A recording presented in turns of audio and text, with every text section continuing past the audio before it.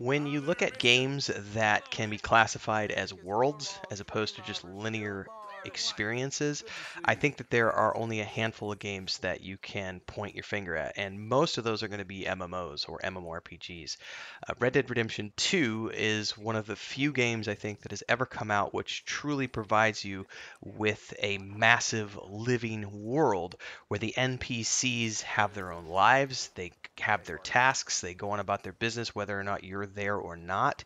And when it comes to the story of the game, there is a main storyline that you can pursue, and that does have a linear path of from point A to point B, but there's also a nearly infinite amount of activities that you can do outside of the main missions in terms of secondary missions or just going off and doing things like fishing or hunting or trying to, go get different rare horses out in the wild and tame them.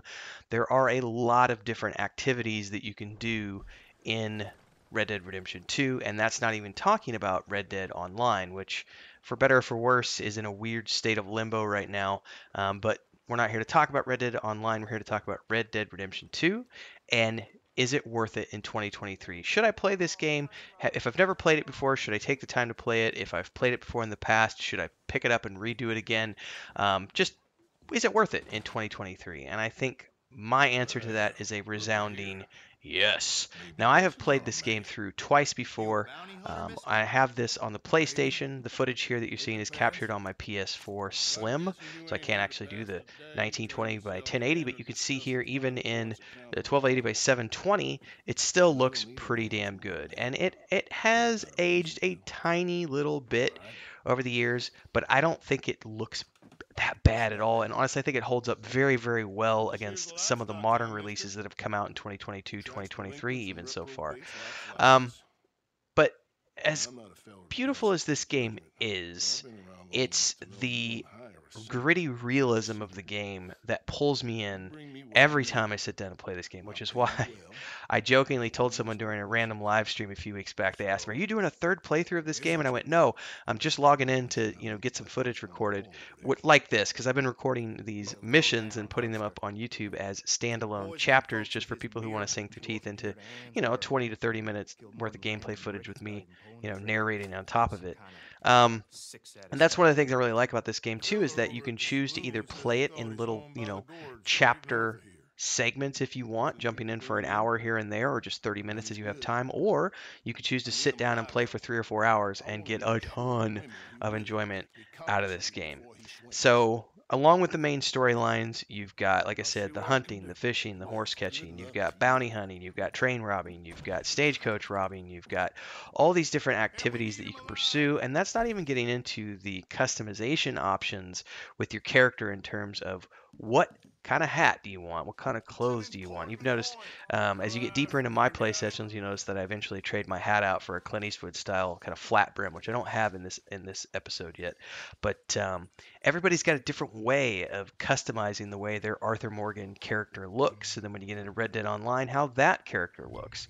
And I still love the fact that Red Dead Online, out of this game, Chris watched me play Red Dead 2 the first two times I played through this game. She watched it. She's not watching this one because she's busy with other stuff, but she was interested enough in this game that when I started playing Red Dead Online a few years back, she actually, for the first time ever, picked up a PlayStation controller and started playing Red Dead Online because she liked watching me play Red Dead Redemption 2 so much. This game also has the distinct, I'm going to give it an award here, for having the best horse control, horse controls, horse animations, horse everything of any game I have ever played in the history of video games. Um, I grew up on a dairy farm and also a cattle ranch, and grew up riding horses my whole life until I was in my late teens. I've gone back periodically. I go back and spend time at my brother's ranch, ride horses there. My sister was into barrel racing when she was a teenager. My brother got into team roping and junior roping when he was younger, and got into it on an amateur track up until he was in his late teens, early 20s, before he got into ranching full time.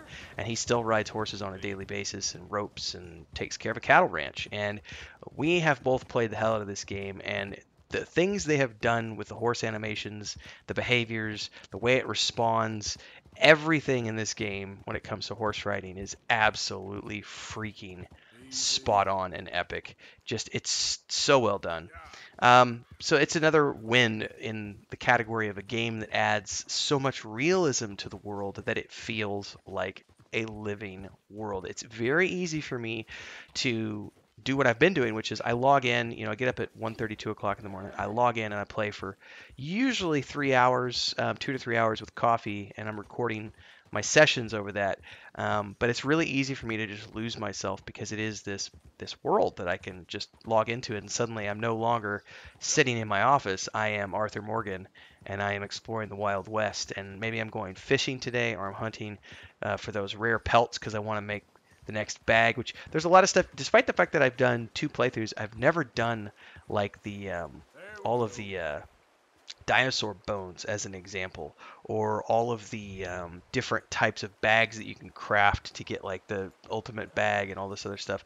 I've never done any of the satchels or any of that stuff. So this time around, I've been actively looking at doing a lot more stuff like that because I'm playing it at a more casual pace. And when I played it before, I wasn't in the career path of being a content creator on YouTube. So now I have an excuse to do it again because it's just free content. Um, I really wish, and I don't know that they ever will, but it would be really cool if they spun back around and did another Red Dead game, because the first Red Dead was really good from a storyline perspective, and this game did so well expanding upon that and providing a prequel. This game also has the distinction of being the first video game I've ever played that made me cry. I wept like a child at the end of the main act, if you will. I mean, I suppose I could give away spoilers at this point. So just for the safety of people who may not have ever played this game, there's going to be a spoiler ahead. So spoiler alert. 5, 4, 3, 2, 1. Here's the spoiler. Of course, Arthur Morgan passes at the end of the main act. There's no way around it. That's part of the storyline of the game. And how you choose to live your life up to that point is so amazing because it lends itself to endings that are completely different. And the first time, actually, both times I played through, I've gone through as an honorable character, and the ending just rips me up every time. But the first time, it was the first game that ever made me openly weep. The sunset shot and the music and everything as Arthur Morgan is, you know, doing what he did to sacrifice himself to save John Marston and give John Marston the life that he then lives out in Red Dead Redemption, just gutted me. Um, and it's great too because when you go back and replay the game like I'm doing now, you know that that point's coming. So it's like you're actively trying to draw the game out as long as you can and draw the storyline out as much as possible so that you don't ever have to actually get to that point. So there's a lot of me just running around and doing all these side quests and missions that I missed the first times I played through the game, which first time was when it launched, and then the second time was, man, I want to say it was right when we first moved to Mexico City, which would have been like end of 2017, beginning of 2018. So it's been, 5 years or so. Um, it's held up very well over the years, and I think for your money's worth, I don't know how much it costs these days, whether you're playing it on the PS or PlayStation. I noticed it's available. I did not know this. Like I was on the Xbox store, and it's actually available on the Xbox. I saw that the other day. And as much as I would love to play it on the Series X, I already own it for the PS4, so there's no reason for me to go out and buy it again. But I think that no matter what you pay for this game, whether it's a discounted price or you pay, the full $60 or whatever it is, it's absolutely worth it. This is one of the coolest games I think you'll ever play. And what's interesting to me is that even if you don't like the Western theme, or you think that you're not going to like it because it's a Western, I don't think you know what you're missing out on, because even though this game is a Western up front, there is a ton of just gameplay that's very similar to other games. Like there's the shooter element, there's the RPG element, there's the making your character's stats better. There's needing to update your camp and update your gear, update your weapons, update your cosmetics. Hell, you don't even just update your own cosmetics. You can also update the cosmetics on your horse, so you can get different saddles and stirrups and saddlebags and saddle horns and bags, rolls for camp rolls for sleeping on and everything else. There's all these things that you can do to customize the way your horse looks, as well as different types of horses, all of which have different statistics, from nags that are really slow and can haul things, but don't have a lot of speed to them, to like the Arabians, which are like some of the best horses in the game, and you can either tame them in the wild. There's a white one that you can get, or you can go buy one, and they cost an just insane amount of money. But it's just everything's really, really well done in this game. So, like I said, you might think that you wouldn't like it because it's a Western, but if you can put it out of your mind that it's a Western, there's so many gameplay elements here that pull you in that you very quickly forget that you're playing a Western, and it's just like, this is just a really good RPG. At the end of the day, this is just a really good story-driven role-playing game with amazing cutscenes and deep, deep storytelling, deep character arcs, bad people, some of them who are good people doing bad things to survive, and some of them who are just bad people doing bad things because that's what they want to do. Food for thought. Anyway, I think it's worth it. Go out there, play it if you haven't already. If you like this video, don't forget to like, subscribe, hit that bell icon, support if you can with memberships, as well as the super chats and super stickers and super thanks and all those things. Don't forget, we've also got a Patreon page for our own point-and-click adventure game, fantasy world, tabletop game, book series, and beyond. There's a Discord down below as well. Hopefully we'll see you in another video.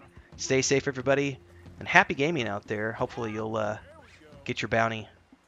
Get your bounties in this game like I just did with this character. Now we got to ride back to town and turn him in. All right, folks. Till then, see ya. Have fun.